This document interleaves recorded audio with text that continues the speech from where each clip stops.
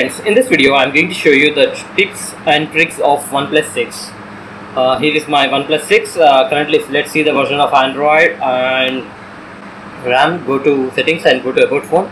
And currently you can see that my phone is running on Oxygen OS 5.1.5 and Android version is 8.1.0. Now let's go back. You can clearly see the notch on OnePlus 6. So our first is how to hide the notch. So to hide the notch, you need to go to the settings and scroll down and go to display. Under that, under notch there is called notch display. Click on that and there is option called hide notch area. You need to select this and go back. When you scroll up, you can see that notch area is hidden. And if you want to get back the notch, you can simply go to the settings again and go to display and go to notch display, show notch area and go back. You can see the notch. Second one is if you open the camera app and if you take any photos, the watermark shot on OnePlus is not showing up. To enable this, what you have to do is you need to go open the camera app and you have to scroll up, and at the top you can see the gear icon. Click on that. You can see there is an option called shot on OnePlus watermark. Click on that and enable the watermark. Now go back. Now let's take the photo. Here, if you can see properly, we are getting shot on OnePlus powered by dual camera.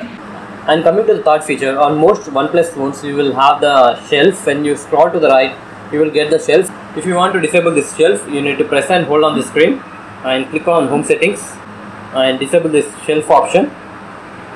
Go back.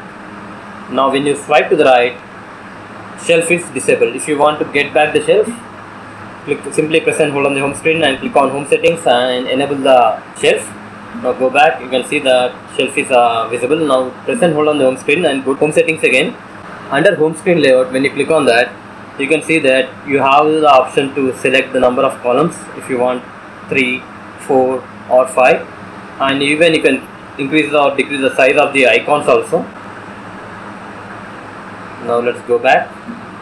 And one more tip is that when you go to the settings, click on buttons and there is an option called navigation bar and gestures. Click on that and by default you will have the navigation bars at the bottom, and you can add this navigation bar also, and there is navigation gestures. When you enable navigation gestures, navigation bar will be disappear. Now go, if you want to go back, you need to press this. It will go back to home screen. If you open multiple apps, for example, let's open multiple apps. See how I open multiple apps. If you want to multitask, you need to simply swipe up and hold in the middle. It will show all the open apps. If you want to go back to the home screen, simply swipe up. See, I have opened YouTube app. If you want to go back, you need to scroll up from either from the left side or right side. See, I am swiping from the right. It has gone down. Now again, let's try to go back. Swipe from the left. You can see it has gone back. In this way you can use the navigation gestures. Now let's get back the navigation bars. Go to settings and click on navigation bar and gestures. Select fixed navigation bar. You can see that navigation buttons are back. One more tip is that go to settings again. Now go to gestures. Under this there is an option called long press to take a photo. When you enable this option, you can take photos with fingerprint scanner. For example, take this and go back to home screen and open the camera. When you place your finger on the fingerprint scanner, it will take the photos. See, it has taken the photos. Now let's go back. Go to settings again, go to gestures. We can take a screenshot using the 3 fingers. If you want to enable it, you need to enable this 3 finger screenshot and go back. And let's open any app. See, I have opened this app and I am using 3 fingers to take the screenshot.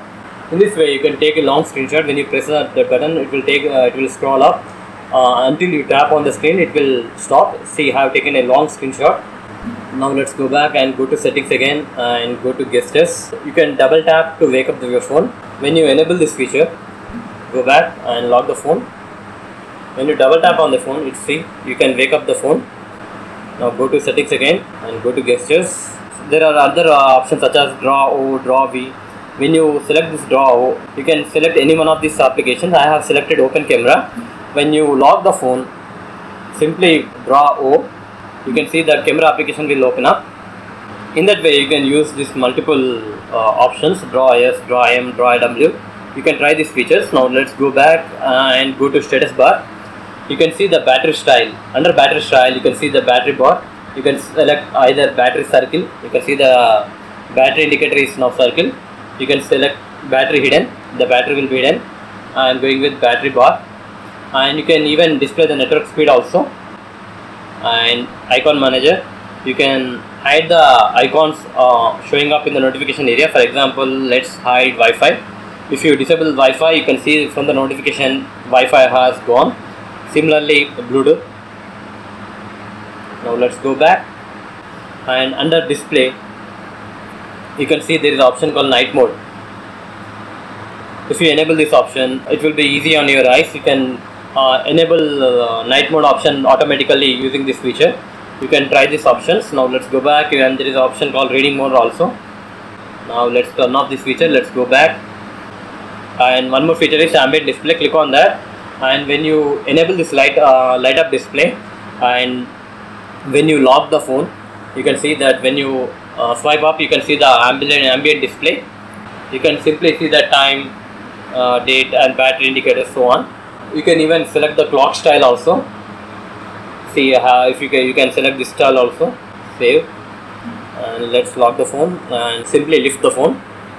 You can see that the ambient display has changed to different configuration.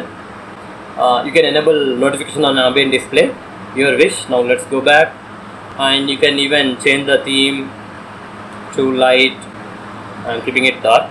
See, you can change the theme to whatever you want. You can even change the font size also. You can try this feature. And one more feature of Oxygen OS is you can lock the apps. To do that, go to settings and go to security and lock screen. Under that, there is an option called app locker. Click on that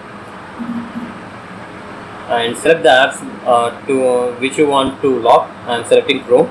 Now let's go back and let's try to open Chrome. You can see it is asking to enter the pattern. In this way, you can lock multiple apps. That's it guys. Here are some of the tips and tricks of OnePlus 6. Hope you like this video. Please subscribe to our channel. Thank you.